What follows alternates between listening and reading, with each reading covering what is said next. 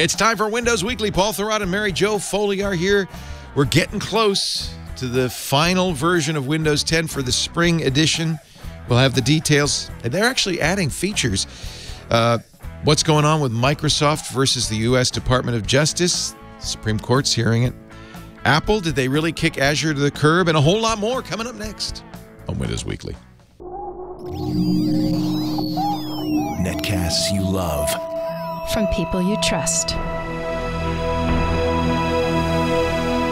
This is Twit. Bandwidth for Windows Weekly is provided by CacheFly at CacheFly.com.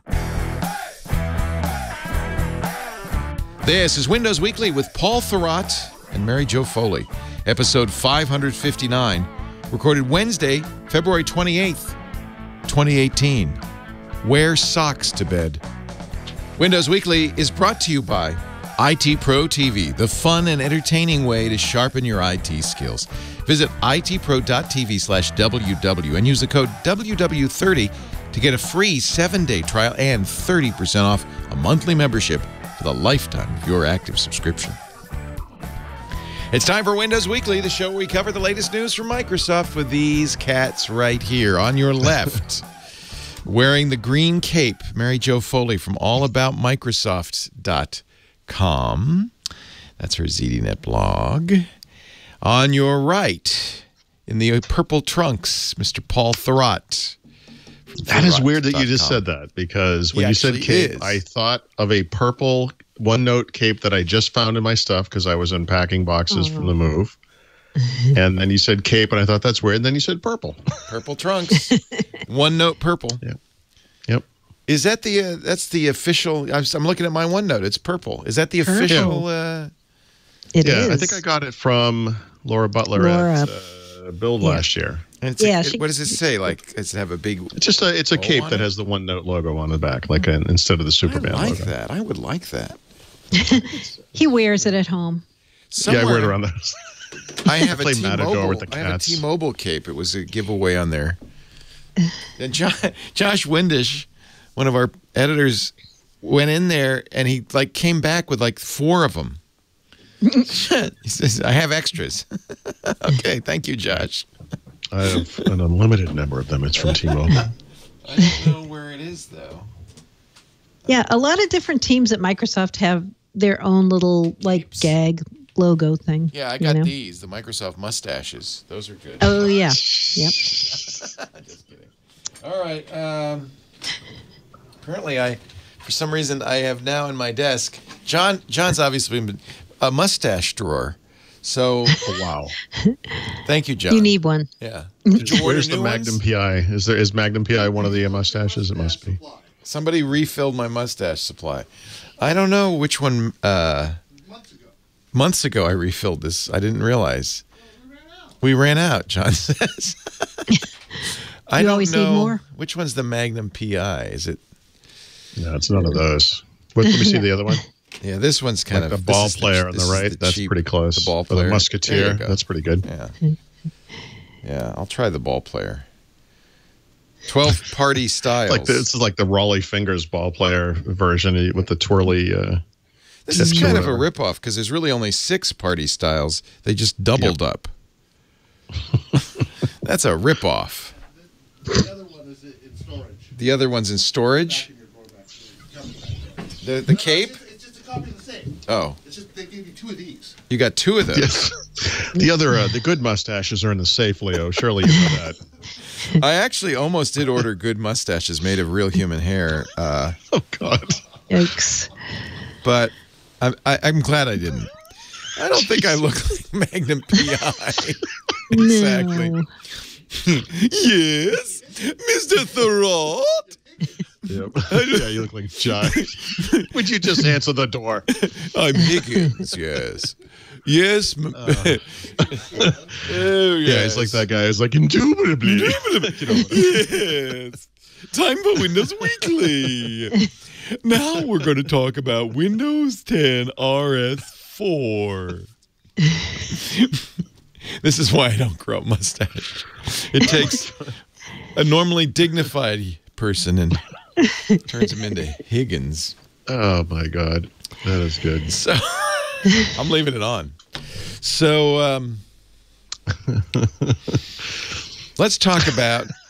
We're getting close, aren't we? I'm gonna have to face some other direction now. I'm not sure. I can look at the screen. Here, I'll put you guys up. You don't have to look at me.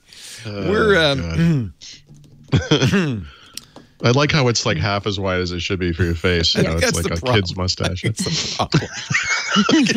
I also put it a little high. It's like someone That's why they trims give their you mustache two of each one. themselves. So you Yeah. put them They side trim a by little side. too much on each side, and then it ends up looking like that. You should be closer to the lip. that didn't help. It's a little twisted. There we go. You can wear two together. Oh God. Yeah, you're like a drunk guy from a Three Stooges episode or something. All right, enough of me. This isn't about me or my mustache. It's about Windows. Oh and my God. we are getting close because what is 1803, right? Right. 1803, and tomorrow is 3. That's right. Julia, if you think I'm going to be able to focus on anything right now, you're sadly mistaken. Just don't look. Don't look. Oh my God. All right, just put you guys up, and then it won't it won't be an impact on you. Build 17110 is out. Yes, was that the one that came out as we did the show last week, or is this another one? This is yesterday. Yesterday. Yeah, Okay. brand new. I'm speaking of. Yeah. Okay. Yep. And the funny part is they're still adding features, which is kind of surprising at this point. Yep. Yeah, 2 new enterprise features yesterday that are all about custom actions and scripts. And so I didn't really know how significant this was, but I had a couple people tweet to me and say, this is going to make things so much easier for us to deploy these Windows as a Service updates thanks to these scripts. So scripting. Do you think that they probably have a bunch of features in a drawer? Yeah, check this one out. That drawer is labeled RS5. Yeah, but maybe they're finished, but they don't. I don't know. Why would they hold on to them? Don't you want as much beta testing time as you can get? I don't know. Well, that's why it's a little strange that they might add things this late in the process, but they seem to do this with every release, right? I know. Right. Like right near the end, suddenly there's still more features, and then it just stops, and then they finish fixing bugs and doing updates, and then one day there's RTM, which they don't call RTM, but we call RTM. This is not RTM, probably. This is not RTM. Yeah. No, in fact, there's a big bug in this build where a lot of people don't see the Microsoft Store icon in the taskbar, which, frankly, would be kind of a cool feature. Not so bad, but yeah. Do you see it, Paul, or not? No, that's what I was just thinking. I literally, when this thing came out, I was in the middle of something. I never actually installed it yet, so that's what I'm not going to do it now. I don't want to download the build while we're doing this, but yeah. Come on, Paul. Be brave. Be bold. Live on the edge. Live on the edge. What could go wrong? We'll be back in a few minutes. Well, you've been having trouble with the past couple builds, right? Like I've seen you struggling on Twitter with these builds. Yep. Yeah, I don't even remember the time frame anymore. I spent, I think it was last weekend, a lot of time just bringing a machine back up. Yeah, from that. So I was getting green screens, but blue screens on a Surface laptop. Yeah. So if you, someone asked me, when they saw one of the pictures asked me, what did I update or what did I install that caused that? And I actually had kind of forgotten about it. I was, I was trying to think like, what did I do? And what I tried to do was, in the box, you can upgrade from S to Pro, on the fly. And I tried to do that from the Insider build for some. There was like this one thing I had to run, and I'm like, screw it, I'm just going to put Pro on this thing. And when you went into the store, it loaded the page for Windows 10 Pro Workstation instead of the Pro update from S. And I think it might be tied to the fact that, well, I don't know. It doesn't really matter what I think, but it doesn't matter, right? Who cares? We all have theories. I think UFOs are real too, by the way. But it just screwed the whole thing up. So like it just started green screening after that, and it took me. I not related to the Windows 10 Insider preview, but I had a lot of trouble with it. It was the Surface recovery disk that you make that I had problems with. Okay. Yeah. We're getting there, though. Getting there. Well, yeah, but you shouldn't be getting blue or green screens of death at this stage in the game. That seems surprising. Obviously, because I hate myself and I am an idiot, I am going to go and do exactly the same thing again now that I brought the machine back up. But you know, it's never really positive what the issue is, right? I've been updating this thing over time, so it's possible that it's a install over install type of thing. It might not happen this time, so I haven't gotten to it yet. It's every time I look at it, it's a little depressing. Like it's, you know, it's like jumping out of a perfectly good airplane. It's like you're going to screw up a perfectly good computer. Like it's working fine. Like I kind of hate to screw with it right now, but I will. Yeah. But anyway, the other thing that might happen this week still is there could be a Redstone 5 build. Donna was hinting on Twitter. Because there's already been one a week ago, the first Redstone 5 build. So that, you know, that also tells you how close they are. They're already starting to release to testers these early builds of Redstone 5. Yeah, when did they announce skip ahead last year? Was it like August-ish or even earlier than August? You know, somewhere in that time frame. So yeah, so only skip ahead is getting stage. 5, right? Yeah. But this gives me hope too that they'll probably talk more about Redstone 5 at build, I would think. Yeah, because it's already the obvious being place tested. in time. Yeah. And you know, the announcements they had last year went so well, so why not repeat that? I'm sure this time you know what they will won't be do. A giant you know what they asterisk. won't do at build, right? They won't say this is going to be in Redstone 5. They'll just say it might be in Redstone 5, it might not. Well, I mean, that's the general feedback I would give them. You know, it's very simple to solve this problem. Just say we're working on these features. Some of them may appear in the next version, some may not. You know, we'll see how it goes. And then that's it. There's no hard feelings. Well, there's still hard feelings. Oh, there's still hard feelings. Oh, yeah. but at least they have that to go back on. I mean, the problem was last time they came back and said, hey, guys, we never promised this in RS4 or 3, I guess it was at the time. And actually, let's play the tape, Bob. You did promise it. So, it's easy to fix. It'll be, I'm very curious what is going to make it into Redstone 5. Like, will some of the things around timeline and cloud clipboard actually be in there this time? Or no? Yeah. Oh, that's right, because timeline just got bopped out of RS4, didn't it?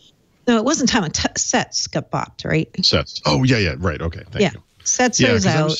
Okay. Yeah. I was just thinking, you know, Microsoft's in kind of a weird place with Windows 10 in some ways because there's a lot of things that I think kind of fall toward the nonsense end of the scale, meaning features that don't really apply to a lot of people, like 3D or mixed reality, whatever, you know. So that stuff all makes it in. It's successful. It works, whatever. And then there's the stuff that I think is more important and, you know, just from my perspective, kind of a productivity type feature. And they seem to have problems with this stuff. And the problems are related to adoption. So a feature like My People or Timeline both suffer from the same issue, which is that it needs buy-in from third-party apps, services, or whatever for this thing to really make sense. And it never happened with My People. And I kind of worry about Timeline because it's a good idea. But if third-party apps don't support it, you know, it just kind of sits there by itself. It doesn't really do much. True. You know what else we don't have this time yet anyway is a list of what's new for enterprises in Redstone 4. Remember, they made a big deal out of this with some of the previous ones. They actually did full blog posts saying, hey, here are all the enterprise features coming in this build of Windows 10. And I asked this week, I said, is there something like that? And they said, nope, stay tuned. So I'm like, okay, maybe there will be a blog post about all the enterprise stuff. But you can kind of go back and try to pull out what might be there. But some of the features in the enterprise builds that show up may not make it into the final. So it's kind of hard to know what is actually going to ship as part of the enterprise version. I mean, I think from the perspective of the enterprise, and I am speaking from vast experience because I don't cover this market at all. No, I think that the bigger stuff in a way is going to come through Microsoft 365, that, you know, the management capabilities that allow organizations to roll out Windows 10 or manage updates on Windows 10 or whatever are in some ways more important than individual features, you know, that might be in the product that would impact end users, right? I think it's more like the back end management stuff. Yeah, and a lot of security stuff too. Yeah. So now I understand we're going to have an update to the update. as well. So that's an update to the update. Yeah. Yeah, that was the last build. That was kind of confusing. They made an update to Windows Update. Oh, yes. Well, they have to do that. Otherwise, Yeah, update would be out of date. That's right. You don't want your updates to be out of date. No. Great. Did they do anything important to the update, or is it just... I wonder if they added features that will give us new and exciting features down the road, but we just don't know yet. Well, you know, what Raph and some of the other guys are the ones who go in and like look in the builds about all the things that are not listed in the blog posts that are interesting. Right. So, yeah. Actually, I have talked about that. Yeah. Yeah, I have a little clip from. Is that the other show? It must be the other show you do with BD Sams. What's that? Oh, the. By the way, is this a scene in the second one where he's with a little kid and he says something? You got to go back to the beginning. Respect the. So this is my IPA joke. Mary Jo's going to love this. You know what's funny about this is I'm confused about which is the dog and which is you. All right, so picture, if you will, for those of you listening. I'm talking about Transporter 2 here, by the way. Which is and the part of the dog will be played by Paul Thurrott. The part of Stewie will be played by Brad Sams. I think there's a scene in the second one where he's with a little kid and he says something like, respect the car and you respect the man. You know, it's like a real silly kind of driver's guide, life mantra thing. So I came up with one for IPAs, which is just say no to IPAs, respect your mouth, respect yourself. You seem very pleased with yourself about this. I know. This is so much better. If you would please just do your show as Stewie. That would be hilarious. And, I'm still curiously proud of that joke, by the way. We know. I was more impressed by the animation, to be honest. I know. It's Justin amazing. Salvato does those. I don't know how he finds the perfect clip. I know, it's amazing. For every moment. Yeah, because the timing's great. Like, there's even like a little gesture as he delivers the punchline. Yeah, and then Stewie and Brian laugh. Yeah, I sent that one to my wife. That's really cute. I don't know why, but this makes me really happy. Yeah, it should. That's immortality, my friend.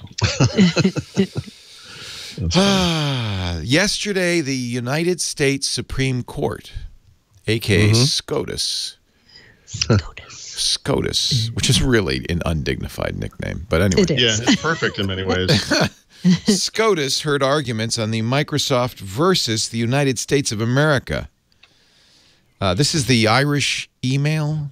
It is. Case of the Irish email. Case of the, well, it's like a murder mystery. Sherlock Holmes and the case of the Irish email. Yes, the moors were foggy this morning. We were sitting at 22B Baker Street when a curious man knocked on the door. Hello, Governor. Yes, Mr. Gates. Oh, I have a problem. My email's stored in Ireland. Yep, so it's the magic of software. The issue is the Department of Justice wants access to emails in an investigation of a drug trafficking case stored on Microsoft servers over there in Dublin, where all the leprechauns live. A federal judge in New York had issued a warrant. Microsoft challenged the order in court, and it is now in front of the Supreme Court of the land. Yeah, this has gone back and forth literally to every tier of the legal system that exists. Yeah. And it is now at the pinnacle of that system. So I guess we'll see. But this is not a clear-cut case, right? I mean, it's not. You can make great arguments in either direction.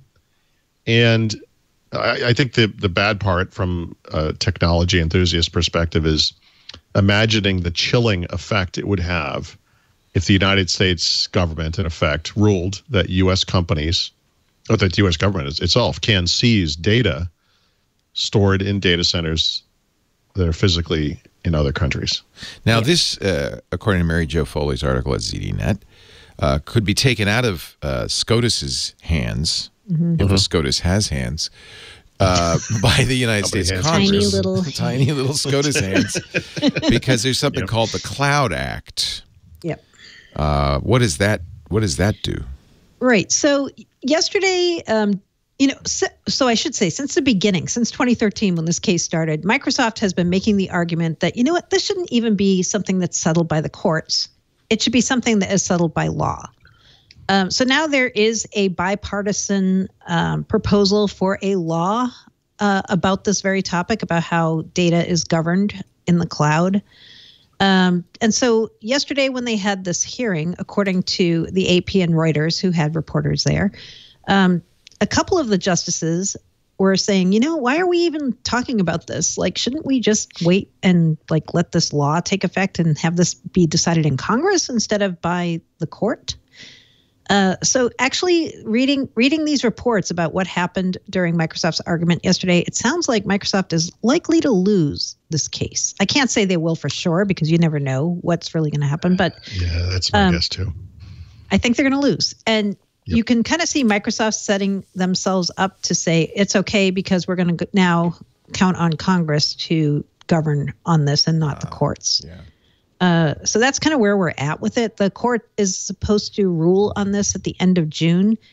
I don't know when the Cloud Act or how far along the Cloud Act is along the path towards becoming something. But I think we have video of the Cloud Act attempting to. Oh no, that's me. that's I'm sorry. Wrong camera. I apologize. Cloud. Just clouds. It was clouds. Just a bunch of clouds. So the Cloud Act is good for Microsoft? I mean... I think what Microsoft, and not just Microsoft, by the way, Amazon, Apple, a lot of the companies in tech, anyone who has something in the cloud are worried about is this whole chilling effect of if the U.S. is allowed to go and seize data, what's going to happen to them in their cloud business, right? I mean, nobody in other countries will want to put data in these clouds because they'll say, wait, your government can steal it. Already, GDPR is requiring that data be stored. That's right. In European clouds. And China, Apple just moved the iCloud data and keys to China because they require that. Right. I presume Microsoft will do the same with OneDrive. Yeah, so, Microsoft did an interesting thing a couple of years ago with the German data centers where they actually created data centers in Germany that keep the data there and they're administered by a third-party data trustee. Right. Yeah, that's what Apple's going to do in China. Yeah. Yeah. That's right. Yeah, so they're kind of trying to head this off in multiple ways. I mean, I think this is just what's going to happen, right? I think. I don't know if it breaks the internet in a way, but does anybody know the person in question, who apparently is a suspected drug dealer or something? Is that the deal?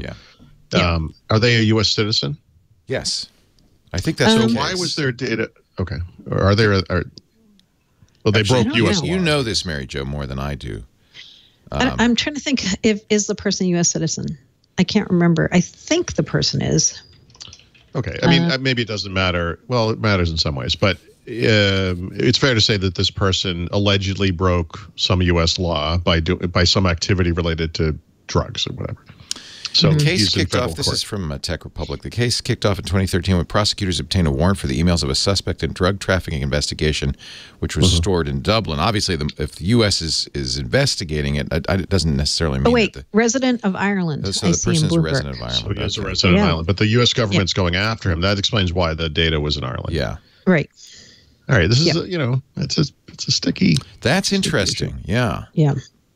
That's above and beyond this GDPR thing. Yeah, this is completely outside of that. Yeah. But a lot of people in fact, this would violate. Microsoft's brief said this would violate GDPR if they were to give this to the U.S. investigators, Department of Justice, and it could be penalized in Europe with a fine as much as $3.6 billion for doing so. So that's I think if they forwarded that to the U.S. government, they would pay the bill. It's all fair. Wow, this is really sticky. Yeah, it is. Yeah, it's not clear cut at all. No matter what your feelings are about this case, I think anyone would basically agree that there's a case to be made in either direction. I agree with Mary Jo. I think the Supreme Court is going to rule against Microsoft. It looks like that. Now, the ruling will take months. I mean. June, so not that many months, right? I mean, it's going to be fairly quick. So it's a race between the Congress and the Supreme Court. Yeah, but this is a huge precedent-setting case, right? I mean, this is going to have amazing ramifications. It will. I'm trying to find out where the Cloud Act is and everything. If you think about it, this is the cloud provider version of net neutrality. It's basically going to create a situation where only the biggest companies will even be able to afford to be able to meet the requirements of, of preventing this from happening, right? Like, as a U.S. company, I mean, well, actually, Cloud Act's in committee right now, by the way. In the Senate, it's in committee. Okay, it hasn't been read out of committee yet. Okay. Yeah, it's right. So Cloud Act, I'm reading about it here. It would enable the U.S. It's deciding about this whole issue. Will the U.S. be able to obtain data stored on foreign soil after special agreements between the countries? See, they want a treaty so that they don't get fined. Yeah, that's what they want. Yeah. Yeah. So it's still in committee in the Senate. I don't know. Let me see where it's going in the House. But it's Yeah. Yes. So Brad Smith, who's president of Microsoft and the chief legal officer there, was the one who spoke in the court. And I had to laugh because it reminded me so much of the DOJ case. At the end, he came out and made a statement, and the statement was kind of like, it was a good day for Microsoft. I mean, he didn't go actually say that, but that's what they used to say every day at the end of the court case for the DOJ. That no matter how badly it went for Microsoft, to be like, it was a good day for Microsoft. And I kind of felt like yesterday he put a brave face on and said the same thing. Yeah, it's in committee in the House as well. So Is it? Okay. I mean, depending on how active Congress gets, it could pass, but Right. I mean, it's early. It's just been introduced in effect. Okay. They're not. So probably not that close to being approved or not. Yeah. It's going to be bad. I mean, it's not just, like you said, Leo, it's not just for Microsoft. It's for anybody who does business in the cloud. So, I mean, Facebook is a big interest in this. Obviously, Amazon and Google, everybody is basically on Microsoft's side on this one, as far as tech companies. Especially if it's counter to European law. Right. Because, I mean, this is where you have this weird interlocking jurisdictions and what a mess. No, it's a nightmare. Yeah. Yep. What you want, I guess, if you're Microsoft, is for the law of each country to apply to data stored in that country, and no other country can override that. But that doesn't look like what the Supreme Court's going to rule. It's what the lower court ruled. Right. Yeah. The thing, I mean, this is it's touchy. I mean, one gets the feeling that if there was that treaty in place, that the U.S. Justice Department, whoever, could go to Ireland and say, "Here's the deal. We're trying to do this." Right. And Ireland, as a country, would probably say yes. Yeah. They would release that data, or allow them to release the data. But that's, obviously what Microsoft is trying to fight off government overreach here. Yeah, I mean, I don't think Microsoft has a political agenda. They just don't want to get stuck in the middle and get $1 billion fine.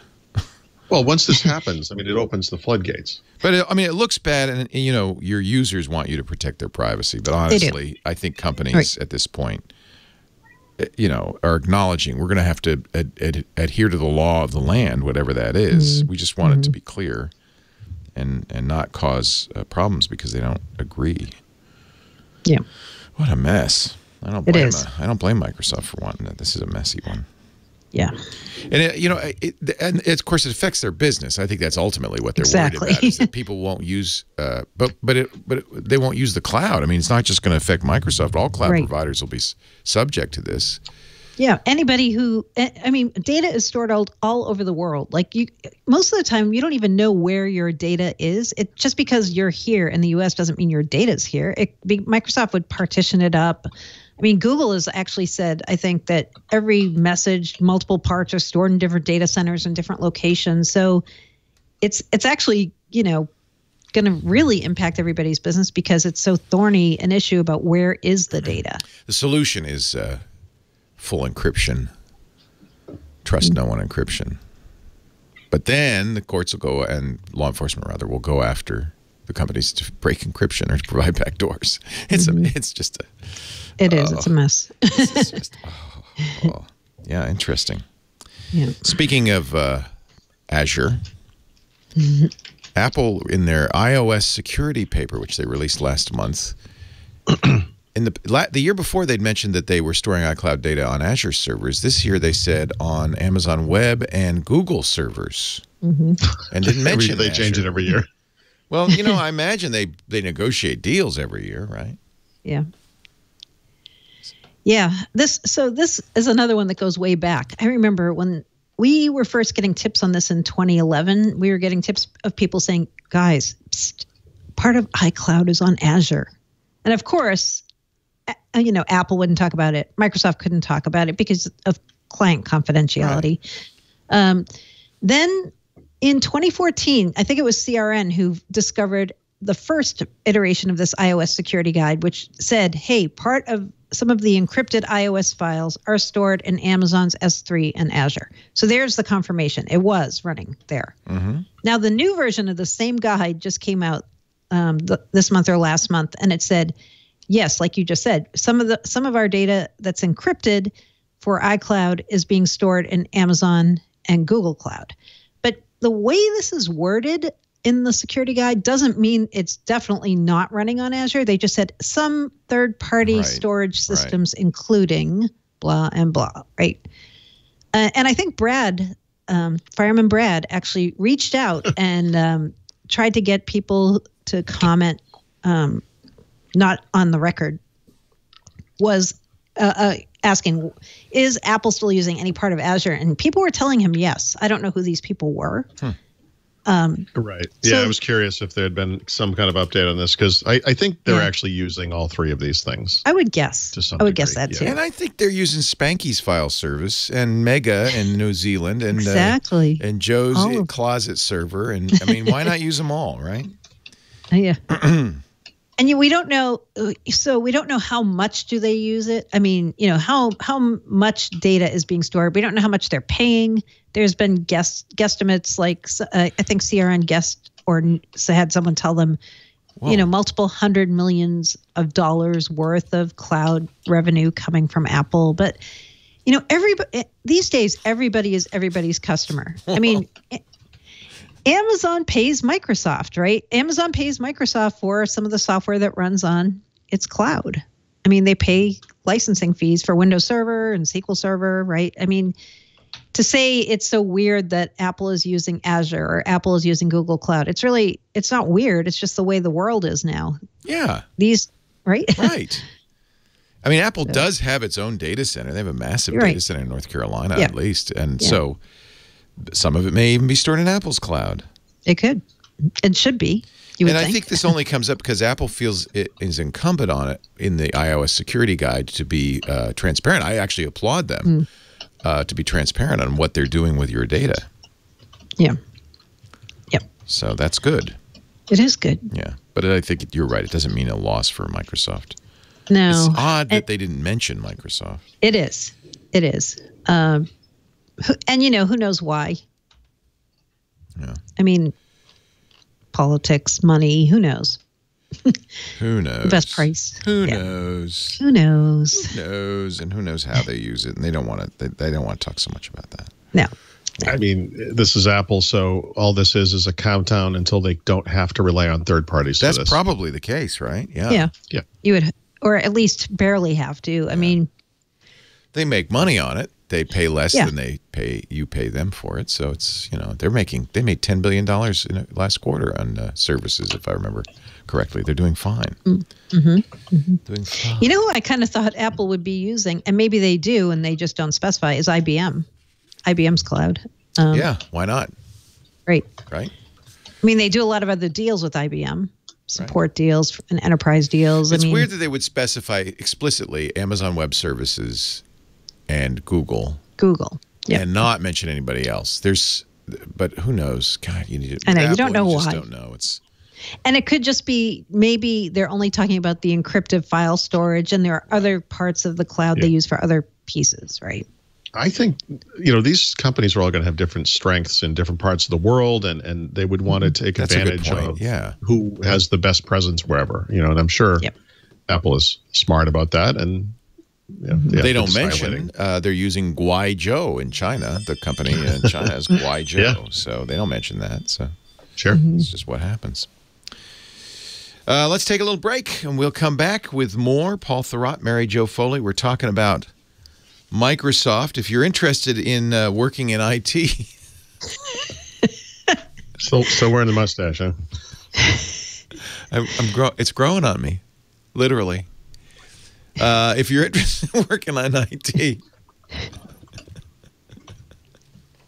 It's funny how a mustache can change your personality. Did you ever have a mustache, Paul? No, I get too itchy. Yeah. I keep trying to grow one, and I get itchy, so I stop. I feel like I could bang it out in a week if I had to. But oh, I'm sure you look like a hairy kind of guy. Or Mary Jo. Just another day for the gong. Where's that gong? Gong. IT Pro TV was created by Tim and Don, neither of whom have mustaches, but both of whom were IT trainers, really expert in helping people get the certifications and the skills they need. Because it's not just the piece of paper, it's the skills they need to get a great job in IT. I know people now all over the place. Just talking to a friend. His job is not satisfying. He's not doing what he wants to. He's a youngish guy. He's in his early 30s. It's not too late to think about a new career. He's thinking about IT. And no wonder, if you look around, the listings for IT positions, there's so many unfilled. There's more than 1 million unfilled IT security positions alone in the United States. So it is a great job. But you do have to have some skills. Now, I figure you're listening to any of our shows, you are already demonstrated a significant interest in IT, information technology.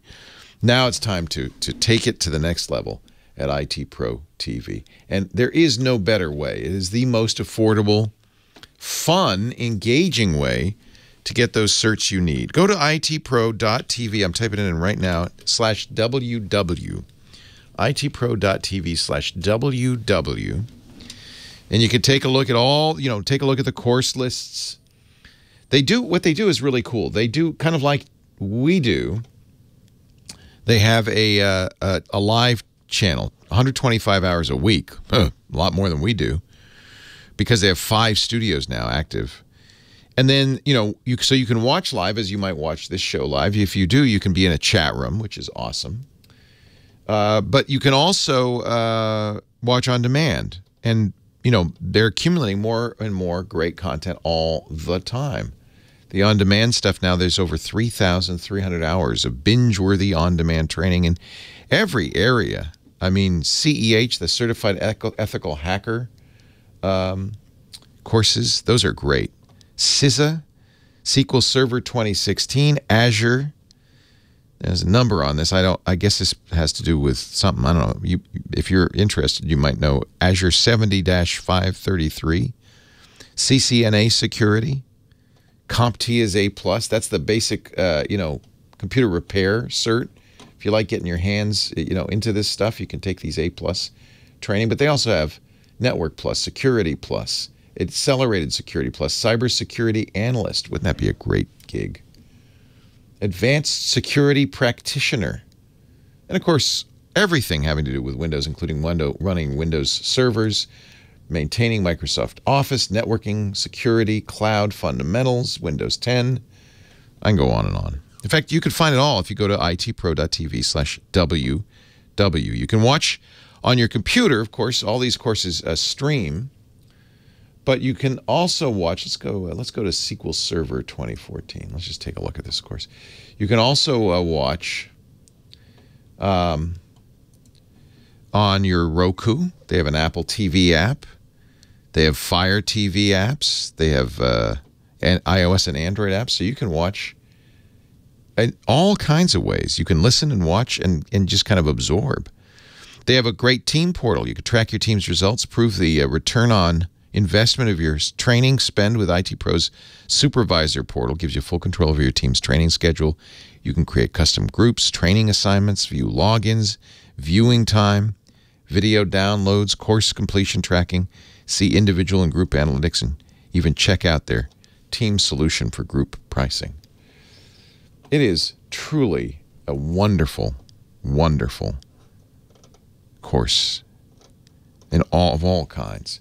And some great stories. We played this the other day. James Packer, I love his accent. ISS based in the Cayman Islands. We look after IT for banks, governments, and in the tropical various other paradise organizations around the Caribbean. Thanks to training that he got from IT Pro TV, which is awesome. Go watch the video. If you want to know more about the team solution, you can contact them for a team trial for free, including their supervisor portal at itpro.tv/WW, or sign up for an individual monthly membership. You'll get a free 7-day trial. If you use the code WW30 at itpro.tv/WW, you'll get 30% off your subscription. 30% off, and not just for the first month or year, but forever, for the lifetime of your active subscription. Join the more than 90,000 IT Pro TV members who are taking courses right now, today. Find out more at itpro.tv/WW. Use the offer code WW30 to save 30% off your lifetime subscription. Flexible training, binge-worthy content, ROI proven. itpro.tv/WW. We thank them so much for their support of Windows Weekly and for making a bunch of great geeks out there. I've talked to people all the time. Almost half the people who come in our studio to visit tell me about it. Geeks? Yeah, they're all geeks or spouses. Only half, Leo? Half of them. No, half of them say, you know, well, maybe, I don't know, like at least half the people who come in to watch this show and Security Now say, oh yeah, IT Pro TV, I take courses there. I love them. Back to Windows Weekly, Paul Thurrott, Mary Jo Foley, and Fear and Loathing in Developer Land. So every time we talk about progressive web apps, and I am still bullish. We talked on Tuesday about it, though, on Mac Break Weekly, and I don't think Apple, for competitive, I fully believe for anti-competitive reasons, Apple's going to do this. Which really kind of defeats the whole purpose, because the whole idea of progressive web apps is it be completely cross-platform. What I want to do, for example, is write a progressive web app for our Twit content. That you go to the website on your iOS or Android phone or your Windows phone or whatever the heck you're on Windows. You go there, and then you want it in the store. You want it. It's everywhere. Yeah. And you. So let me give you a real world example, because my wife, we moved to Pennsylvania last year. I was talking to my wife about baseball. The season's coming up. How are we going to handle it this year? We've always watched the Red Sox. It was kind of cool because that is a problem. We had good local announcers. We really liked that. And I said, do you want to just watch whatever's on TV? And she says, no, I want to watch the Red Sox. I said, all right, well, MLB TV has a seasons pass thing, and you can sign it up for $250. Yeah. Just actually, it's a lot cheaper than that if you just want to follow one team. It's like $90 or something. Oh, that's so worth it. Yeah. She said, yeah, let's do that. And it's a neat service, as you might know. You can watch the local broadcast, so I can actually see the guys from Boston telecasting game. We've already watched a couple of preseason games. Normally we wouldn't bother, but we're kind of excited just to get over the Super Bowl. So anyway, MLB TV is available on all kinds of things. There's an Apple TV app. It's on mobile devices and all this kind of stuff. But because I had signed up for it on Windows, I thought, well, they must have a Windows Store app or a Microsoft Store app. Let me go find that thing. And actually they don't. They used to, by the way. Back in Windows 8 days, they had created a Windows 8 version of it. It doesn't work anymore. They don't even provide it if you have Windows 10. So I thought, that's really strange. Like, it's kind of a shame, right? Because this is the app was probably web-based. They probably did some kind of web, they had web technologies in Windows 8 for store apps. I'm sure that's all it was. Curious. So what's the solution? The solution is you can watch MLB TV on the web still, like it still works, right? So that's just one example, one service, but I don't know what the situation is on the Mac, but let's say they don't have a Mac App Store app. They probably don't. I don't know. But if you're on a Mac or a PC and you want to watch Major League Baseball games, you can still do it on the web. And I guess my answer to you on PWAs is that will always be the case as well. Safari will support all the technologies behind PWAs. Those apps will still work in browser tabs. I realize it's not as seamless and elegant as having kind of an app in your dock or whatever. But, I think most people today, and Microsoft even talks about this, spend over 50% of their time in Windows on the web. I mean, a lot of people, I don't do this personally, but a lot of people probably have a web browser open with tabs for their email, their calendar, their Here's my use Twitter. Case. Here's my use case. I make a special site, mobile.twit.tv. You go to in your browser, desktop, whatever. It then downloads bits of code. It has service workers, and now it works offline. So it's now a podcast app Yeah. You could subscribe to our shows. They'll download. It'll still work offline. You could subscribe, and when you next get online, it will activate that subscription. It is a full app that works offline. And that's something that doesn't work unless no, you're right. Yeah, I mean, service workers are provided. So, yes, and on a that would probably matter more on iOS than Mac OS, but whatever, however you choose to listen to podcasts in this case. Yes, if you're on a plane and you want to listen to a podcast and that's the thing you've chosen, that thing's not going to work. Right. Yeah. So if you use a podcast app, that's what it does. It downloads when it's online, but it has that stuff on your phone offline. The app continues to work. You can subscribe to things and so forth. So I'm not here to solve everyone's exact problem, but I mean, I think from that perspective, if you're a developer of an app of some kind of this podcast app, that's the promise of PWAs, is that it's right. It is an ideal, right? Not necessarily a reality yet. It's worth. I think in that case, the Apple ecosystem is so big that PWA still is an advantage because you get it to work everywhere else, and then if you have to make an iOS app, you're still doing a lot less work than you might have had to do in the old days. Or in the old days, you might have said, well, I'm going to support Android and iOS, and I'll have two separate teams probably that make two separate apps, and we have to keep them in sync and everything. But you don't get the web and you don't get Windows. And by going PWA on the Android side, you do at least get that advantage. Right. And I think it's easier to keep those things in sync. So it's better than nothing. It's still better. And I still, I agree with you, Apple. The potential there is iOS good is for them so not huge to in the United States. It's such a big part of the market that if Apple, and Apple won't, by the way, I mean, it's obvious they're not going to, because they want to lock you into Apple. They have no desire in making anything cross-platform. They don't want their developers to write Android apps or Windows apps. They have zero desire to do that. I mean, when you flash to that, whatever the other show was, we had that Alto's Odyssey, whatever that game is. There's actually a fascinating interview with the guys who made that game. I think it's on Ars Technica that's worth reading. And what they talk about is the differences between the iOS market or the Apple world and the Android world, and how you monetize differently in the two different platforms because the audiences are so different. So I think, again, if you think about Apple as kind of they're going to join us, by the way, on iOS today on Tuesday. So those guys are. Yeah, so ask them about this. This is actually really interesting. Yeah. So those guys are an Apple shop from day one, and they have another group that helps them do the Android conversion. They don't know a lot about that world, but they were saying that it's really interesting because it's a much bigger audience, but they're much less inclined to spend, $5, whatever the cost is for a game. But what they would do is download the free game and do a kind of a freemium thing where they can pay for little things in the app and they can monetize it that way. And that the Android world and the Apple world are just different. It's just a different audiences, different styles of doing things, whatever. So, in the podcast example, or you could picture different app types. Like, I still think it's better, to go the PWA when possible. There are going to be tools that will help you get a PWA into iOS, into the store. I mean, we already have these kinds of things. It may still be way better than the alternative. But not everything it promises. No, no. I mean, the promise is so great. Yeah. If it would, if Apple wouldn't be so piggy. Let's see what happens. WWC is coming. I would be shocked if they didn't at least mention it. Well, they have this. They have what they're going to mention is Marzipan. We talked about this on Tuesday, which is their cross. That's not cross-platform. Well, it is and it isn't. It's Mac OS and iOS development. That's what they're going to push.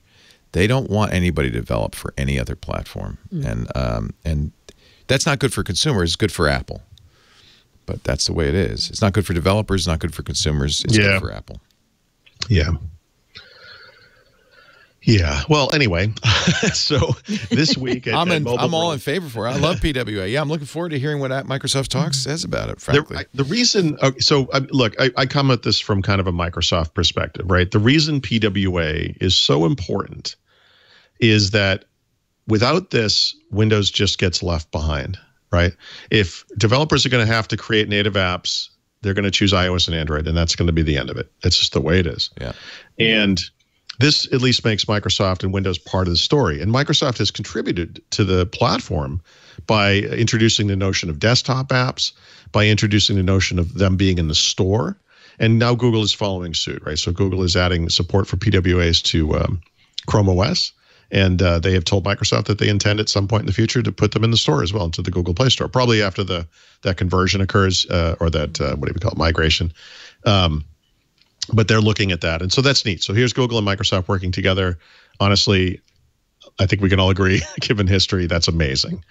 But, you know, there's the thing that I think people are confused about with this kind of stuff is that when you look at any developer technology, you have to kind of think about who they target within the developer world and what the audience is. You know, on the Microsoft side, I talk a lot about kind of the Microsoft stack developers, the .NET guys, the guys who have come up in the Microsoft world and they're maybe working in C# and in Visual Studio, and Microsoft provides those guys with ways to kind of move forward. And one of the things I think we'll see at Build is their kind of formal plans for getting those guys into the PWA space.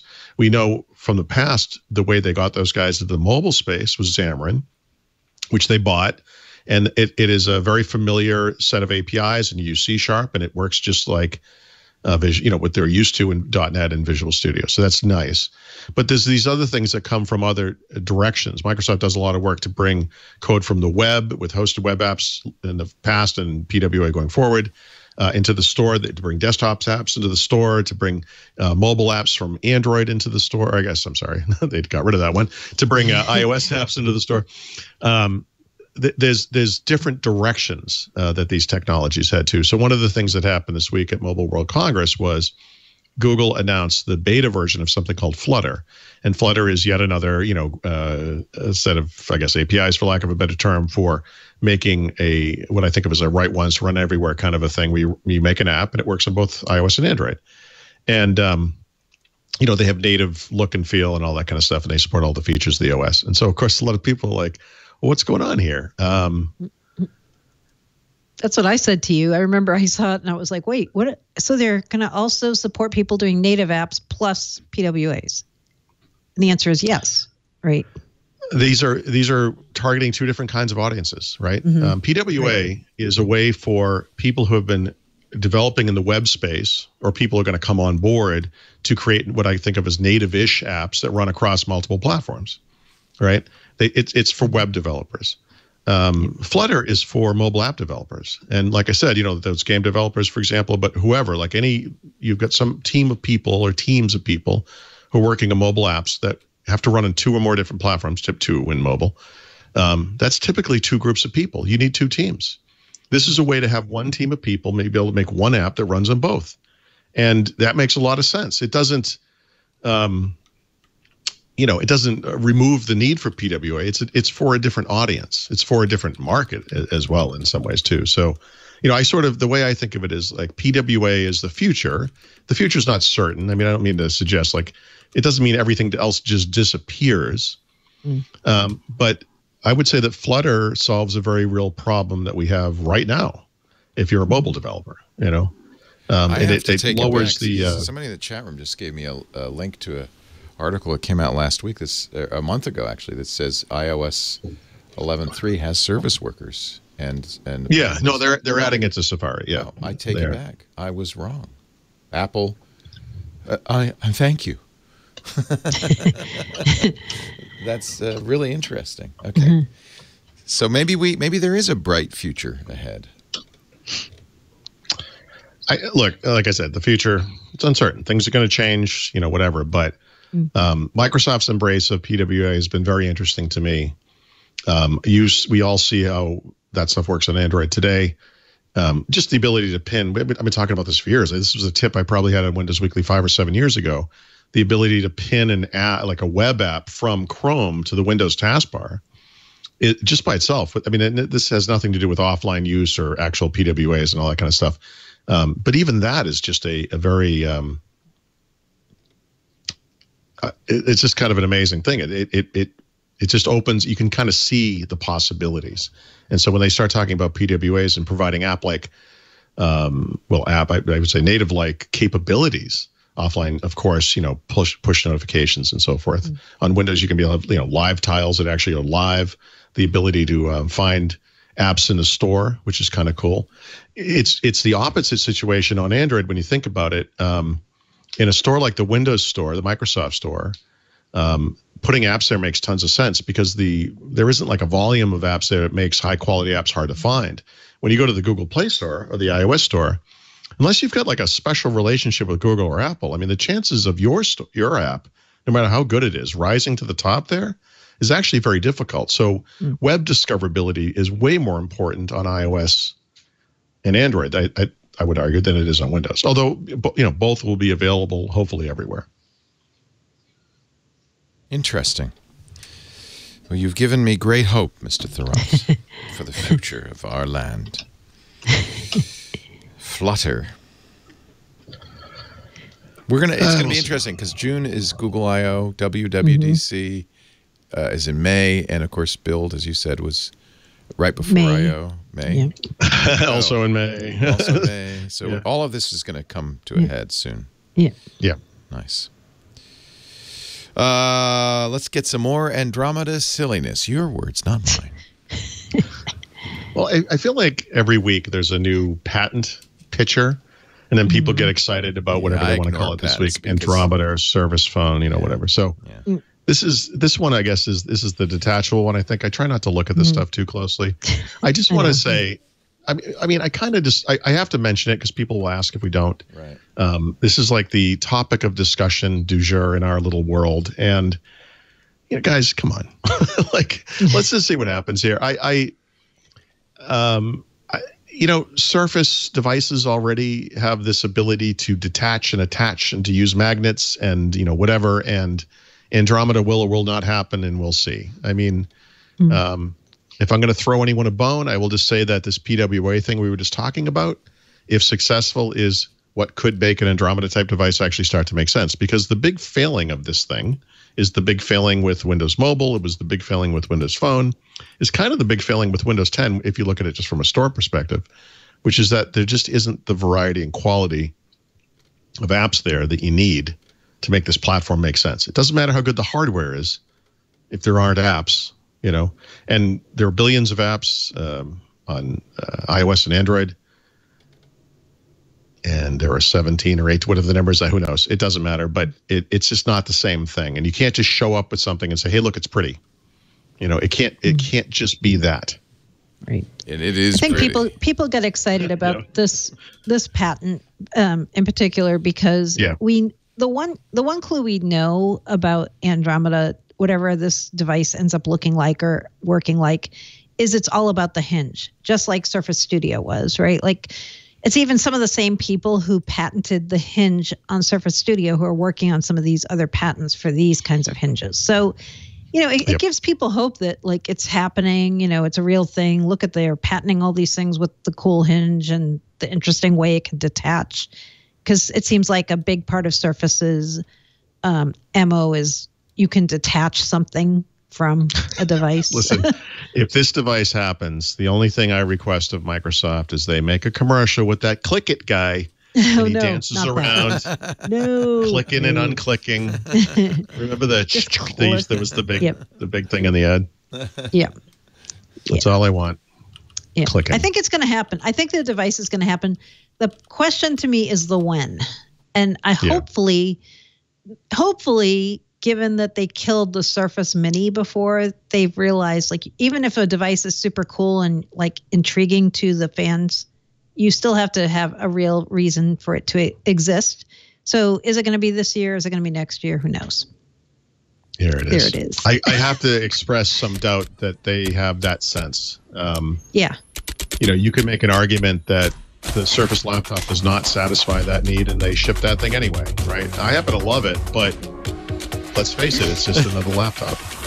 God, that's all click. Yep. There it is. There it is, everybody. Andromeda. This is all I'm looking for in a laptop. Clicking. Yep. Just make that thing 2/3 smaller and you've got Andromeda. Well, as long as we're talking, the HP has this WWII machine they announced at Mobile World Congress. Yes. WWII. HP calls it the Always Connected PC. Right? Yeah, well, that's Microsoft the Microsoft marketing that's term. the technical. Does it click? Yes, no, actually, no.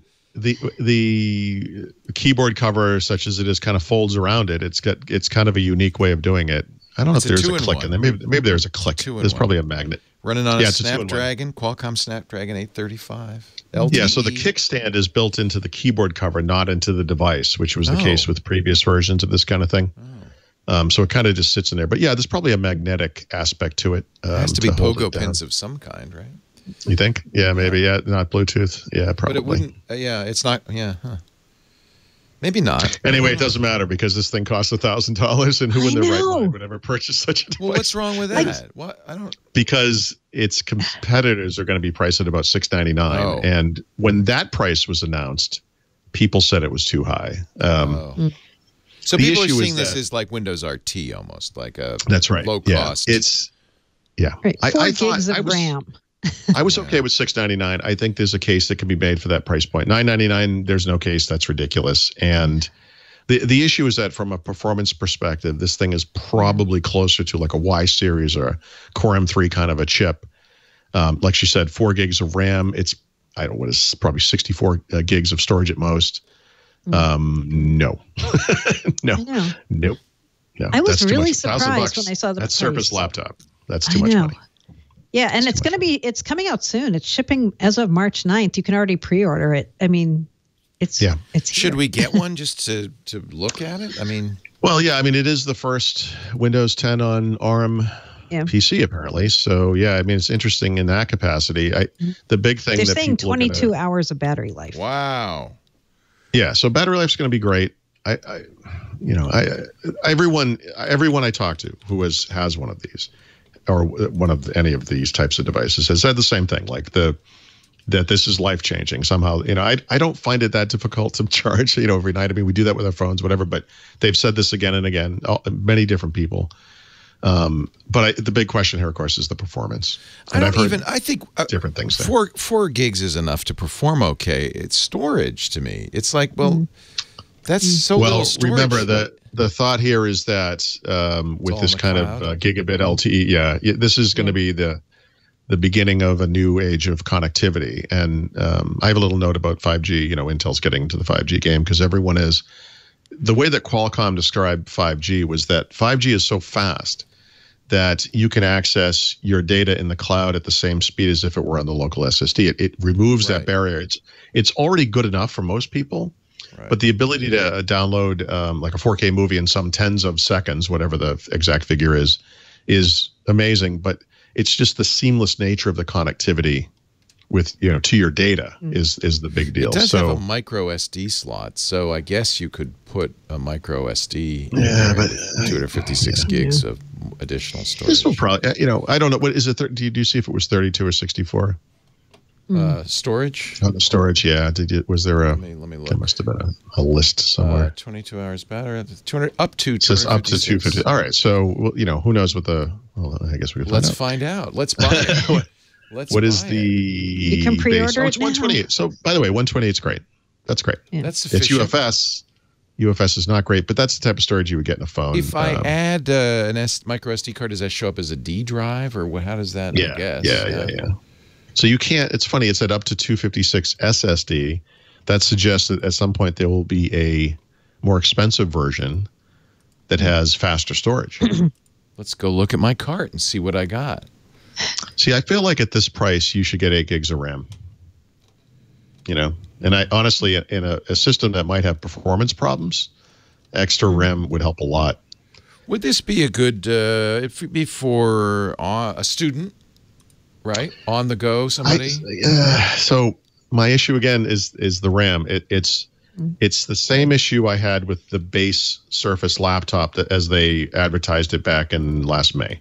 A system with 4 gigs of RAM and 120 gigs of storage, it's not so much the storage, it's the RAM, is not necessarily future-proof for the 4 years plus that you would be in college. Right. And I look at this machine, first of all, it's an unknown, so we can't really say for sure on the performance. But I would be concerned about that. And I'm also slightly concerned that part of the battery life claim is based on the fact that these things do ship with 4 gigs of RAM. In other words, if you added more RAM to this, the battery life would go down. So they also ship with Windows 10S, my friend. Yeah, but I could upgrade it, right? Or no? Is it a free upgrade? You can. That's the streamlined version of Windows we all love so much. That's part of the battery claim too, right? Yeah. I would bet. Yeah. Well, would you like me to buy it just to give you some yes, information? I would. Okay. Yes.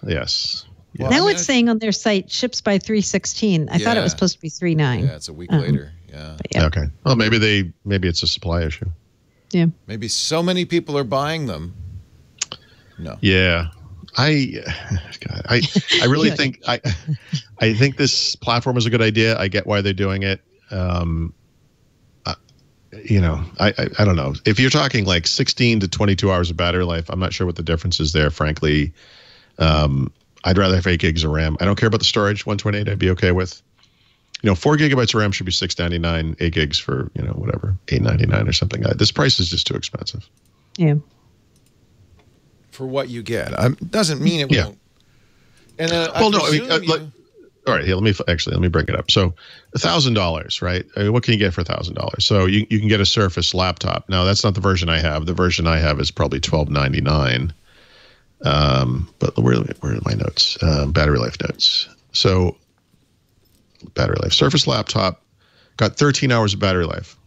That's for 8 gigs and I think 256. I'm sorry, for my needs, I'm going to go with that. I get that it's 2/3 the battery life, but the performance is on another plane altogether. And the future proofness of that, if you will, is much more certain. Well, I'm going to get one. I think we should review it. We should see what WOA looks like. I want to see how the emulation works. How that works. Yeah. What I hear is that it's slow at first and then it kind of kicks in. Emulation of what? You can run 132 apps on it. Oh. Well, they've rejected my... you can't have one. They rejected it. They said I have to call somebody. I don't know what. Yeah. I don't know what's going on. Does it really say that? Yeah. It didn't want me to buy one.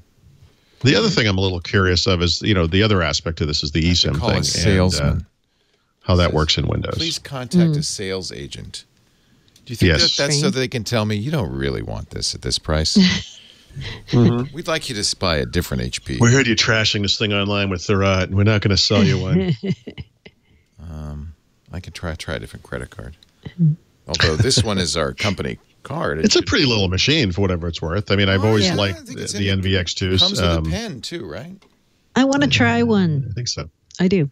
Well, is it lappable? You can come over to my house. Paul? Ooh, I would. You might want to go with the laptop form factor one, not the NVX2, the Asus, whatever it's called.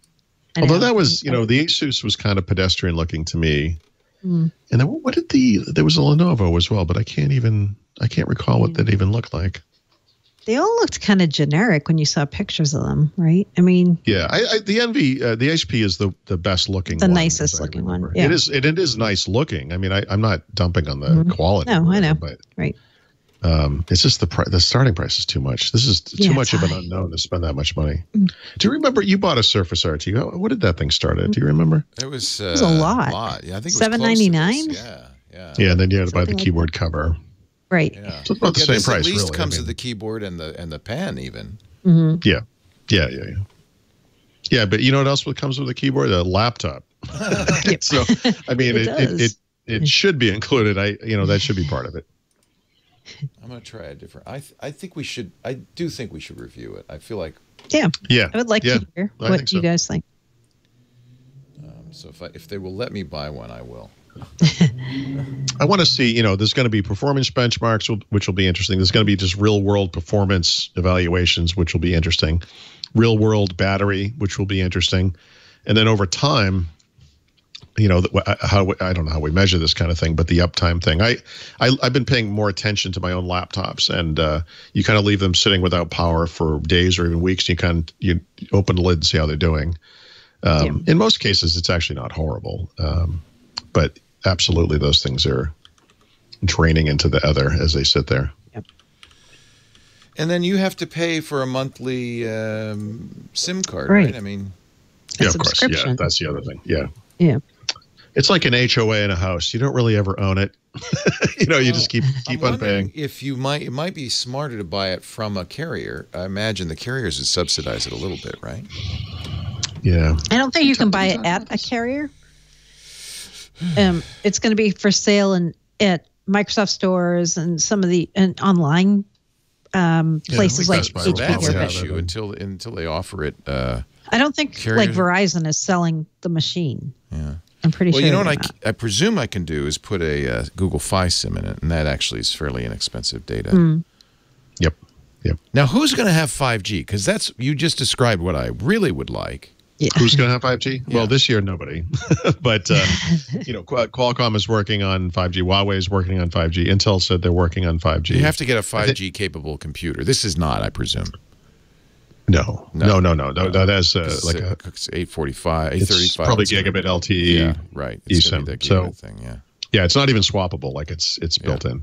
Yeah. So the first 5G capable devices won't happen until next year. Probably around this time next year is when they'll be announced. And that's based on what Intel said. So I mean, I would trust Intel pretty much less than anybody when it comes to this kind of thing. But I think that's Qualcomm indicated that by the end of this year, when they have their next big event, they will probably at that time announce their first 5G modem, which will appear in, a Snapdragon 855 or whatever in the spring of 2019.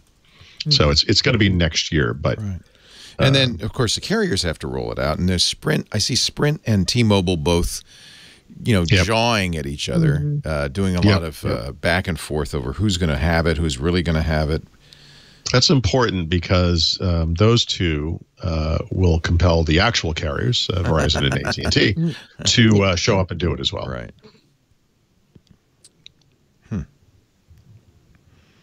Okay. Okie dokie.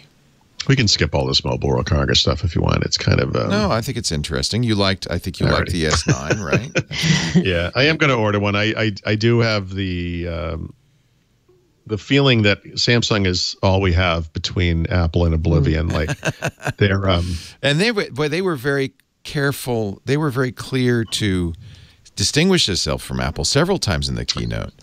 No notch. We have headphone jacks. Things like that. I the thing that's interesting to me about Samsung is that a year ago-ish they announced the S8 and they had this kind of real nice small bezel curved display kind of thing, 18.5 by 9 aspect ratio. Everyone's doing it, but no one has copied that kind of curved screen bit, not to the degree that Samsung does it. And they don't just have the curved screen; they also have UIs that they can bring up that are unique to those devices. I think that stuff is cool. And so a year later, no one has copied that, which is amazing to me. And so it's allowed them to kind of focus on other things that are important to smartphone buyers in the flagship space. Of course, the big one is camera. So I'm smartphone cameras are literally my number one criteria. This is something I'm very, very interested in personally. They're going with dual lenses on the S9 Plus. They have, actually on both, they have the automatic aperture change, which is, a first and something you don't see in the smartphone space. Just like when I don't know if Apple was first, but Apple has 2x optical zoom that they announced a year and a half ago. You don't see a lot of that for some reason. I don't know what's going on there, but I really enjoy seeing smartphones take on these kind of point and click camera kind of features. So I'm excited about the S9. I want to hear about it too, because I'm going to be in the market for a new Android phone soon. So yeah, are you on Google Fi or do you use something else? I use Verizon.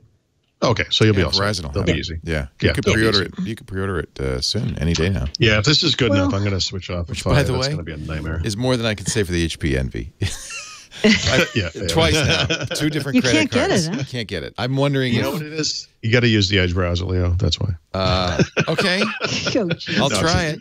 I tried it with Chrome and Safari. I've tried it with 2 different credit card numbers. I think they're maybe not taking orders yet. I tried to. I can't say this now because it's a tip. But I tried to do something earlier today and couldn't in Chrome. And I said, "What the heck? I'll just do it with Edge. Who knows?" And actually, it did work. Oh, I do that a lot. You think, it's not. They want some other browser. Yeah. It might be as simple as I have some kind of weird plugin that is screwing something up in the process. Yeah. Oh, well, I tried. Yep. Are you going to get the Neo banana phone from Nokia? No, because I'm not a hipster, Leo. I want that phone. It's the one that Neo uses in the Matrix to get out of his office. Yeah. It snaps open. Yeah, but you know what nobody uses a phone for anymore these days? Phone calls. Yeah. The notion It has of putting a Snake on phone it. into my head. Yeah, no, I know. That's interesting. I think it's the type of thing people are going to buy and put it up on a shelf as like a curio. Yeah. You know, it's almost like a little it's hipster. It's only $99. Though, yeah. So, I loved it. Maybe you saw this, the Asus Zen phone. They said they have a notch. They said the notch is 26% smaller than Fruit Phone X. Nice. Yeah. I feel like a moral obligation to never buy a phone from a company that does something like that. I really. Yeah, that's just lame. That's pathetic. It's terrible. It's just like the lowest of the low. Yeah. You know, no feature is too dumb not to copy. Here's some proof. I have to say, HP has actually created some real demand in me now to get this NV2X. You're like, I'm getting it. Damn you, HP. You're thwarting me. That's weird. You can't get it. That's really weird. Yeah, maybe it's too. I'll try ordering it later in the day. Maybe they're not. They're overwhelmed by demand. Yeah, that's it. Yeah, that's the ticket. Just like build.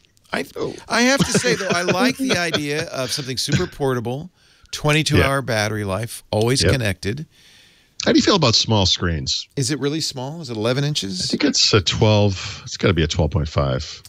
I mean, really, if I'm going to choose a computer, it's going to be a Lenovo. I know. That's exactly 14 inches, by the way. That is a bad thing. I asked Lenovo. And I asked PC makers this. I've heard different things, but I asked them. I said, look at your display. You've got room in there to go 3x2. Why don't you do that? And the guy who designs these things told me they desperately want to do that, but no one is making those parts. Oh, and that's they interesting. agree totally. They what he said was they resisted the push to 16x10 and then 16 to 16x9 and then held on to 4x3 panels for as long as they could.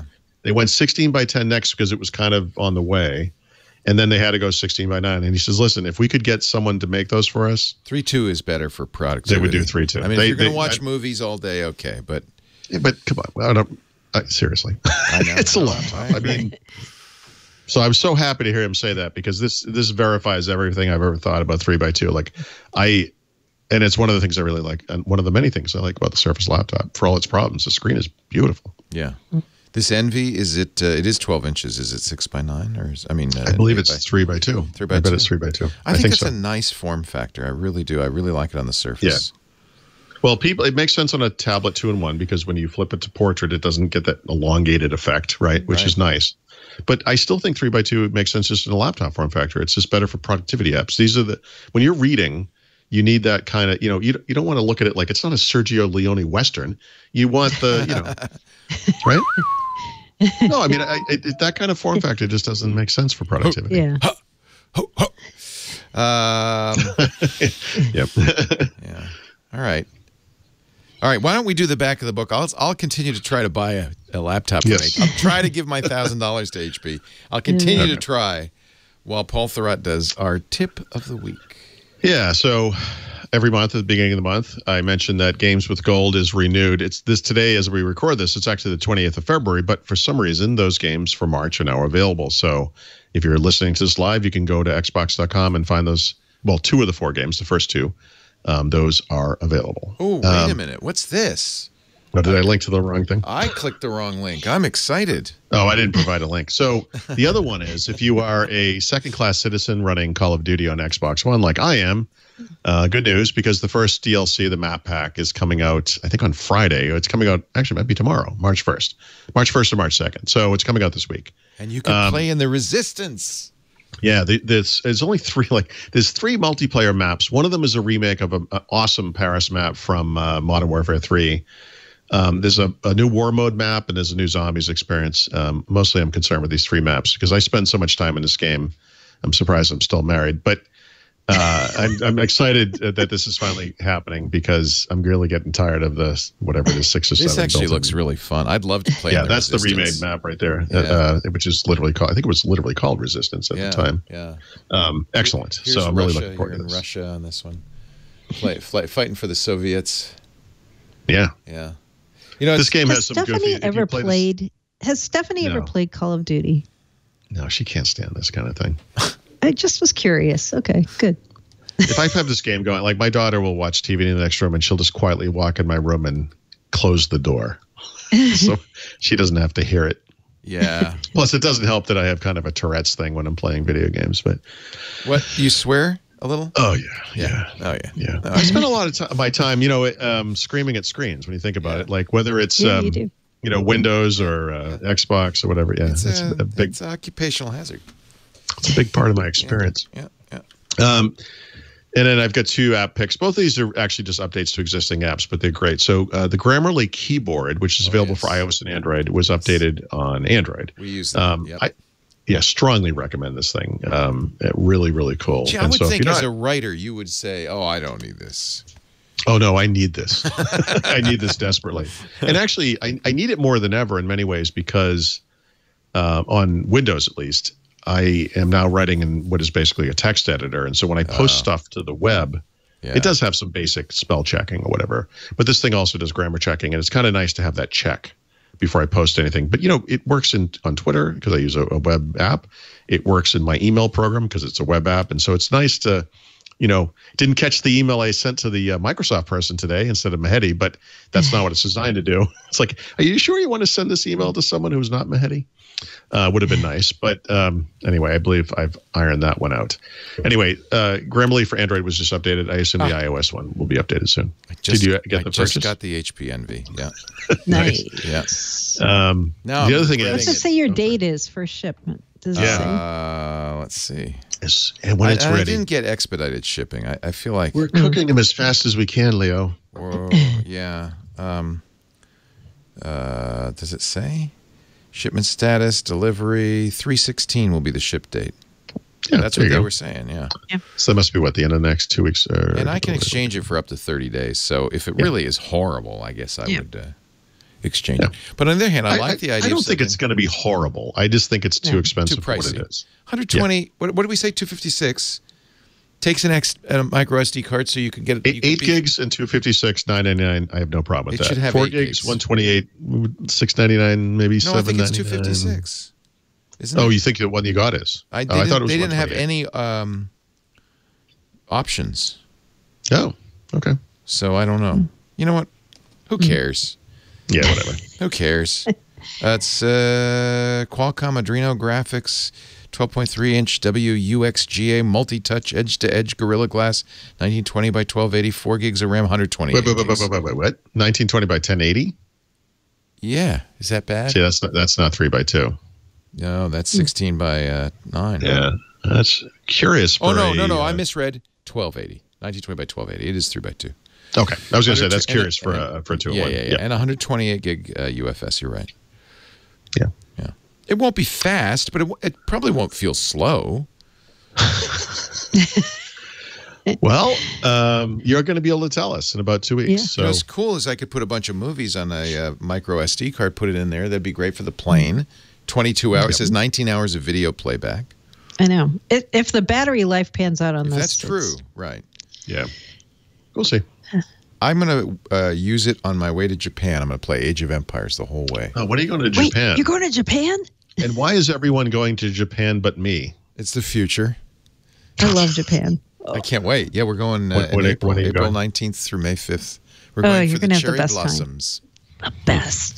The Sakura Festival. Yeah. Really, I'm going to make this happen. This is really eating so at me. Great. You know, if I were you, I'd go to China. I want to go there too. Yeah, China. I've been a little bit to Japan, but China is just it's the future. I think for good or ill, but it's the future. I mean, I think they're moving more towards an authoritarian. Now the president is president. That is certainly the future, Leo. So you have a point. Well, as democracy and capitalism decline, I think right goes out with a whimper. Yeah. Bye. Speaking of a whimper. Microsoft Edge for iOS. So that was also recently updated with support for 3D Touch. So if you have a modern Apple device, I think that's like iPhone 7 and newer, and the newer iPads and iPad Pros and things. I think you can press on the screen and it does that kind of haptic feedback thing. That's cool. And they also mentioned, by the way, that they're going to come out with a version for the iPad pretty soon. So Microsoft Edge on iOS, if you install it on an iPad today, you just get the iPhone app blown up, which is kind of lousy. So they're actually going to support the bigger screen. I don't actually use this browser, but I got to say, if you do use Edge on Windows, you need to look at the mobile version of Microsoft Edge. It's surprisingly solid. Like, it's really, really good. I have lots of problems with it on Windows, which is why I don't use it. If you don't, look at it on iOS and Android, whatever you're using. It really is amazingly good. I need to try it more on Android. I have it on there, but I never use it. But I should. Yeah, it's just as it literally is using the Chrome browsing engine, so you're not missing anything. And if you use it, I don't know what do you use on your computer though. Would you use Edge? Chrome. No, so you don't use it.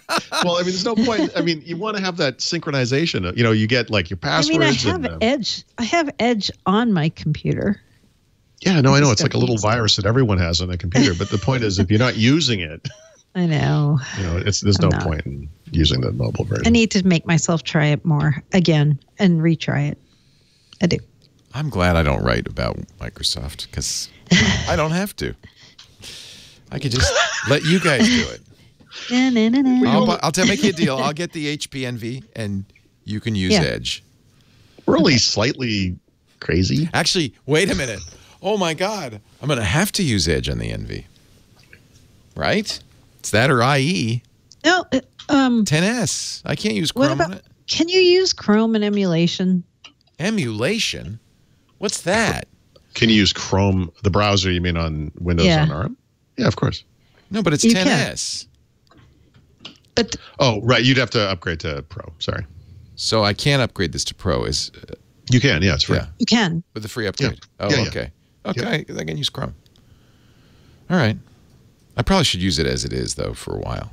Try yes. Because we don't know what we don't know what the battery life will end up being, right? Oh boy. This is what I'm talking. This is exactly what I'm talking about. What we're going to find out is that a Windows 10 on ARM PC, once you add 8 gigs of RAM, once you put Windows 10 Pro on there, is going to get 12 hours of battery life, and then the whole point of this thing is just thrown right out the window. That's what I'm worried about. I swear to God, if that's what happens, well, I will. give up. You know, that's part of the review process. I'm getting this not for my personal benefit, but so we can try out these propositions. Yeah. Oh boy. Yeah. I'm not saying that that's what's going to happen, but you can kind of feel it coming, can't you? Yeah. You know? No. But that would be a good test of the premise that S gives you better battery life. That's true. Well, I know that's true. One thing I will say about the promise of S is that there's no proof point to it. You know, Microsoft says over time the performance doesn't degrade, it gets better battery life, yada yada yada. How do you know that? Show us. I have to. Where's the data on that? Use 10S. Yeah. So I just thought because it's ARM, I couldn't put 10 Pro on it. No, Windows 10 on ARM is just Windows 10, so that works. It's not. It's not It's just not just S. It's not like RT. Nope. Well, it is a little bit like RT, but except RT you couldn't go anywhere. RT was right? how did I say? Windows RT was a one-way dead end road. Yeah. Yeah. But this is not. How does it run with Linux? Wow. That's up to you to test. Wow. That'll be the last step of the test. Enterprise pick of the week from Mary Jo Foley. We need a klaxon here. Do we have a horn? I can get one. Okay. Wait a minute. A clown horn or a gauga? No, a good horn. A good horn. Clown horn. Well, you said what she did sounded a little bit like a clown horn. I know. That's not okay, what. Not what you're talking about. That. You want like? No, we can use it. Okay. Because the Enterprise pick is finally true guest access will be available for Microsoft Teams starting next week. So if you remember, guest access, one of the most requested features of Teams. Oh, sorry, wrong one. A band, a symbol, something. That was a dramatic sting. There we go. Okay. Yeah, we'll go with the clown horn. Well, it's kind of appropriate because it took Microsoft a while to pull this one over the finish line. But yeah, when they first announced Teams a year ago, they said, don't worry, guest access is coming by June. And then June came and went, and then it was like, okay, guest access. I don't know if that's the horn I want. That's the dive sound. I think what she's looking for is one of those like trumpet kind of announcement things, like the king has arrived. You know? Oh, you want a fanfare? Yeah. Oh, you got to tell me. Terminology is very important. It is. You want a trumpet fanfare? Maybe. Okay, we can do that. That's easy. Okay. Wait, he's licking his lips.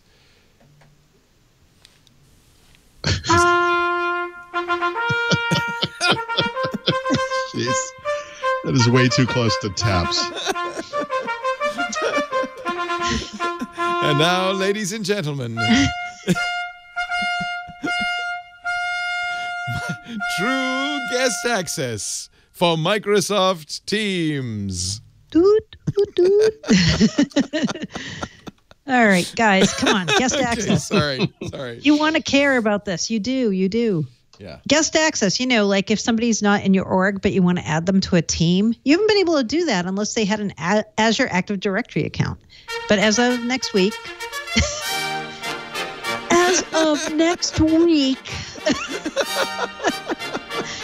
you will be able to add anyone with a commercial or a business email address. Outlook.com, Gmail, Yahoo. Oh, man. It deserved a horn. It deserved a whole symphony, really, because people have been waiting for this, and here it comes. And it's here. What did Mary Jo just talk about? I don't know. Related tip with no horn. Yes. But we do need Brad, the fireman, on this one. This one's actually really, really exciting. So, It is. Brad, go ahead. Brad broke the story. Yep. There may be a free standalone version of Teams coming sometime soon. Right now, to get Now you got to play Teams- the Olympic fanfare music. That would be good. That's what you really wanted. Yeah. All right. Right now, you have to have an Office 365 account to get Teams. Oh, boy. Fanfare for the common teams. Common everyday person team. Yes. And you know why they're doing this, right? Because Slack has a free version. Yeah. Sure. Right. Yeah. Sure. Although no one uses it because you run out of free quick. Exactly. Yeah. And Microsoft's will be like this too. It'll be like a freemium entry-level version. Yeah. And then, hey, you can upgrade for $9.99 a month to the full version or whatever. Yeah. So, yeah, we don't know it's for sure, but it's looking pretty solid that it could happen. They have to do something like that. They have to. It's not competitive otherwise. They did it for Power BI. When Power BI first came out, the business analytics service, there was only a paid version, and then they went back and they added the freemium free tier of Power BI, and then they have the paid tier. So I think they'll do the same thing with Teams. There you go. Codename pick of the week, Mary Jo Foley.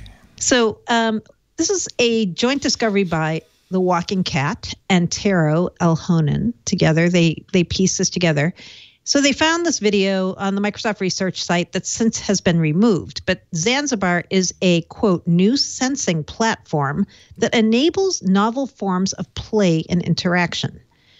So I started looking around more, and I'm like, wait, there's a team in Microsoft UK research that's called Connected Play. And I think this must be a project of theirs. Exactly how it fits in, and the word play makes me think maybe Minecraft related somehow. They mentioned the maker culture as being an influence. So I don't know exactly what this thing is going to be, but it's a research project. Given because it's coming from Cambridge, where the Raspberry Pi came from. Oh, yeah. And Microsoft does have relationships with Raspberry Pi. I wonder if it'll be an Arduino or a Match or some sort of processor-based sensor. Remember Intel did the Edison that was kind of designed to support people doing kits and projects? Yeah, they still do stuff like that, don't they? They killed the Edison, but yeah. Yeah, but I think they still have, that kind of absolutely. Kit computer. Yeah. Cambridge, UK is kind of a giveaway. I know it's Microsoft research, but that's right next door to Raspberry Pi. If you read the description of Connected Play, they talk about sensing interactions in natural ways, and they even use the words evoking emotion and magic. Oh, well, I don't know about that. Yeah. I don't know about that either, but yeah. So something in the works with research and play and the maker community that is Codename Zanzibar. I have to say they are doing such a great job as stewards of Minecraft. Minecraft, yeah. The new Minecraft update, Aquatic, is going to be amazing. It's coming out in a month or so, and They just really are knocking it out. And we talked about the Microsoft Minecraft for chemistry. I know, that's crazy, huh? I just feel like that this has become so much more than it was. Yeah. And they could have really trashed it, but they did the opposite. They could have just let it flounder along. I mean, it's amazing what they've done. No. Yeah. So I like what they're involved in. Mm-hmm. Yeah. Let's have some beer. Yes. Let's. Beer me, Mary Jo. Beer me. Okay, given we started the show with a Family Guy clip with Paul dissing IPAs, of course my pick is going to be an IPA today. You asked for it, Paul. What was that saying? What was that? Respect yourself. Respect your mouth. Respect yourself. Well, this week in New York, it's Craft Beer Week. And so I said, let me pick a New York brewery. One of my very favorites is Other Half in Brooklyn. And they make a bunch of super big hoppy IPAs, like 10% big kinds of beer. But they also make this really good sessionable 4% beer called Forever Ever. I like that because I like to drink a low alcohol. Yep. That's why I drink cider. I like to drink something a little low alcohol. Yeah. You can drink a lot of these and it doesn't feel watery or like you're just drinking something that has no taste. This has a lot of nice, hoppy, delicious flavor. Sometimes I feel like Brooklyn is made of hops. It does. It does. Do you smell it from over the river? Oh, man. You walk into their tap room and you're like, woo, hops. Hops, woo. Yeah. Yeah, it's great, Lagunitas is like that, too. Very hoppy. Yep. Yeah. Very. I like it. Yep. I respect Forever my mouth. Ever. Yep. Good name, Opinions differ. That's all I'm saying. I tell you. Paul doesn't even... You don't drink beer at all anymore, right? No. Wow. That's kind of sad. Oh, if you understood how much you lost a lot of wine and whiskey I consume, you wouldn't feel bad. But you look great. I mean, it's working for you. You're in... Are you constantly in ketosis now, or have you backed off? No, I'm not actually. I haven't been in ketosis for a long time. I'm just doing the ketogenic thing, right? Yeah, it's basically just low carb at this point. Yeah, I think it's become clear that sugar is poison. Yeah, sugar is a toxin for sure. It's a toxin. Yeah. I'm not even being facetious when I say that. Yeah, no, literally, yeah. Makes you grow hair on your upper lip.